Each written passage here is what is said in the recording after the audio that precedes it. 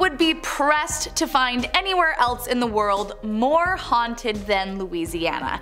Every day, visitors report terrifying tales of their time in the legendary state. Welcome back to Most Amazing. I'm your host Kennedy, and today we are diving back again into the creepy and haunted past of Louisiana with part 2 of the top 10 terrifying places you should never visit. Starting us off at number 10, Lafitte Guest House. Once the mansion of a very rich man named Paul Gleese and his family, by the 20th century the building became a hotel and has been visited by countless guests throughout the years. But despite the many families that have lived in the mansion prior, it is not them who haunts the building, but a girl named Marie who died of yellow fever while staying in room 21 with her mother. Legend has it that her mother was so distraught by Marie's death that she would often revisit the hotel and stay in the very room where Marie lost her life. And years later, she too died in room 21. The two ghosts haunt the grounds, terrifying visitors who stay in their room, perhaps hoping to convince them never to return. Those that have stayed report seeing Marie in the mirror in the middle of the night, and that during the day she can be seen walking around the grounds, striking up a conversation with you before vanishing into thin air. And if that doesn't freak you out, the mother's gut-wrenching sobs can also be heard at night, and she too has been known to frighten the guests by turning the lights on and off or throwing objects around to get your attention. All those that enter the room claim to immediately feel a sense of despair and sorrow come over them, and none that visit wish to return. Coming in at number 9,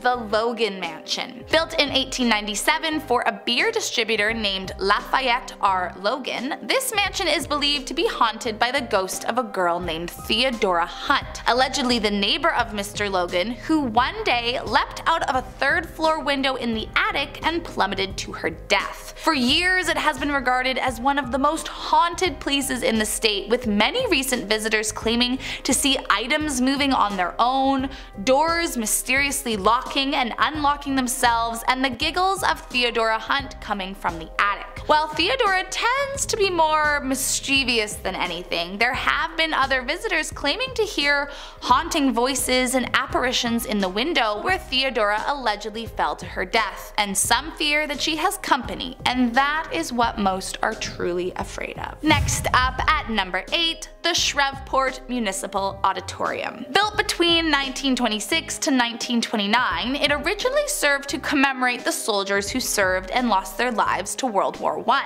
Nowadays, it's a historical performance and meeting venue, and widely known to be riddled with ghosts and paranormal activity. Audience members, tour guides, and staff alike have all experienced something strange while spending time in the building, like doors opening and shutting all on their own, disembodied voices echoing throughout the halls, as well as strange, inexplicable sounds lurking in the shadows. Although not all the spirits are terrifying, one reportedly is often heard clapping and saying, "I love Johnny Cash." There are far more creepy ghosts than friendly ones. Reportedly, a girl is often seen running around the auditorium, and no one knows just who she is or why she's there. And according to legends, during the Louisiana hayride, a woman died in labor in the basement bathroom, and some claim to have heard her moans as if she is still trying to deliver. Coming in at number 7, the Miller Cemetery. Located in Eunice, Louisiana, the Miller Cemetery has more than just buried bodies to creep out visitors. One ghost in particular is known to haunt the grounds, and it's because of him that locals nicknamed it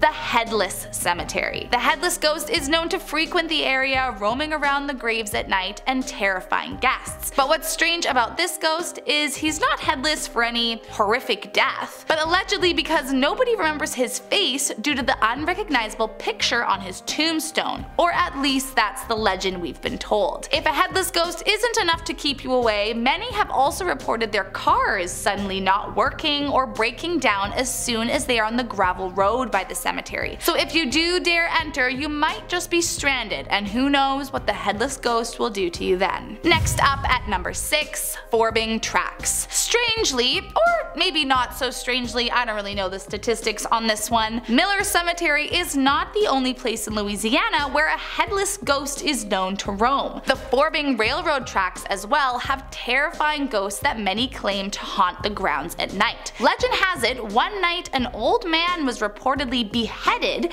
and his ghost now wanders the tracks holding a lantern and scaring all that see him. But that isn't all. Apparently a bunch of students also died here many years ago after allegedly being hit by an oncoming train. Legend has it that if you park your car on the tracks and put flour on the back of it, it will mysteriously begin to move on its own, showing the handprints of the students in the flour on the back. But if I were you, I would not try it out for yourself, otherwise you too might be a ghost haunting the tracks of Forbing, Louisiana. Next up at number 5, Magnolia Plantation. I am sure it comes as no surprise that a plantation would be the breeding grounds for tortured spirits, considering how much horrifying and cruel activity occurred on their property during the early to mid 19th century. And Magnolia's plantation is among some of the most haunted. There are stories that a large portion of the activity at this plantation has to do with the countless voodoo curses that were placed on the original owners, but others say that the real horrors of the property are due to the dying room. The name was given to the haunted room as there have been countless tales of slaves and other residents taking their lives in it when they could no longer endure the agony of their existence. Visitors have reported hearing their screams from the dying room to this day, as well as seeing the many spirits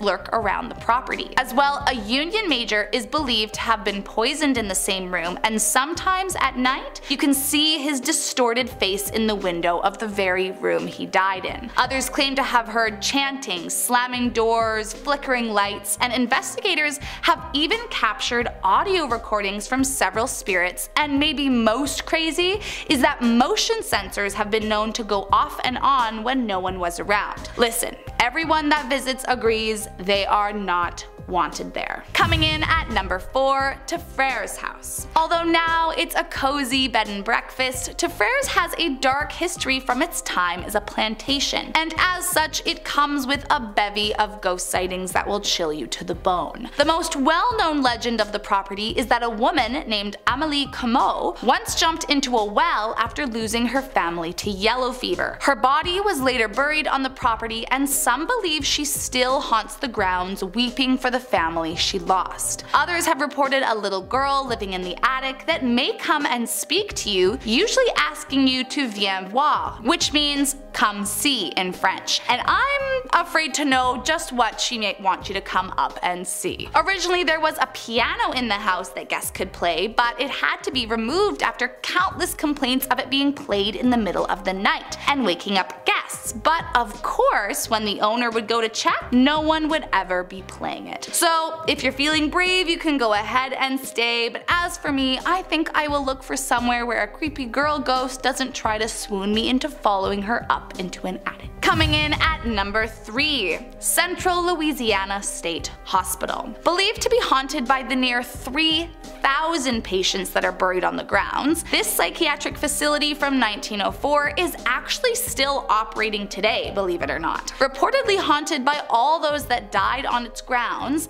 many hospital staff claim to experience extremely strange and creepy activity nearly every single day. Many say they constantly hear slamming doors from one secured only moments prior, witnessing chairs being flipped over when no one was in the room, and even glasses shattering after being hucked across the room. On one occasion, a piece of flooring was discovered broken into pieces, almost as if exploded. Nothing had been broken moments earlier, and none of the staff could figure out how it broke, or rather, what had broken it. As it's still a fully functioning hospital, it's not open to visitors, but some will walk past the building and swear they can hear strange voices or bright shining lights coming from inside the building. Coming in at number 2, Dauphine Orleans Hotel. The historic Dauphine Orleans Hotel opened somewhere around the 1770s and has remained one of the most well-known buildings buildings in the French Quarter, but not for its hospitality, instead for its terrifying ghost sightings. Back in its heyday, there was a brothel in the French Quarter owned by a woman named May Bailey. And what was especially unique about Bailey's business was that she actually had a permit for it, making it completely legal. But despite its legality and popularity among many, May Bailey's sister, Millie, resented her for forcing her into the line of work. Hoping for a way out, Millie ended up meeting a Confederate soldier and the two got engaged, but sadly on the morning of the wedding,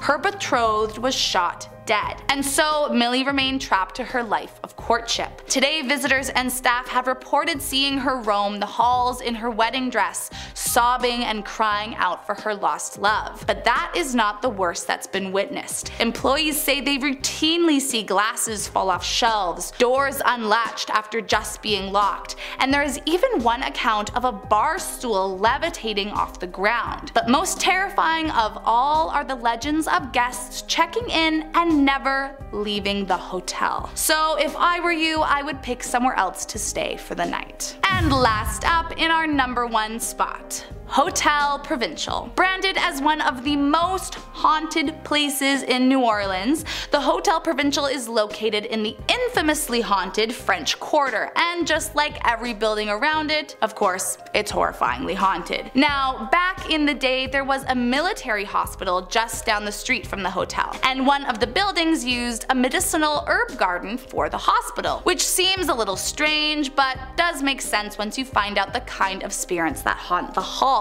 Today the hotel consists of 5 buildings, and although ghosts are known to lurk in each, the most haunted building is believed to be number 5. Guests of building number 5 have reported seeing insane things such as Confederate soldiers covered in blood, moaning from agonizing pain, who miraculously disappear once the lights turn on. Others have reported apparitions of surgeons in the halls, and maybe most disturbing is the amount of guests that have seen strange pools of blood appear on their bedding or the floor that disappear just as fast as they came into view. One guest even reported that as the elevator door opened on the hotel's 2nd floor, the hospital was entirely in view. So it seems as though the soldiers that died in the hospital down the street took a liking to the hotel and continue to haunt all the visitors who enter to this day. There you have it, guys. I hope you enjoyed this video. Make sure you hit that subscribe button, and I'll see you next time.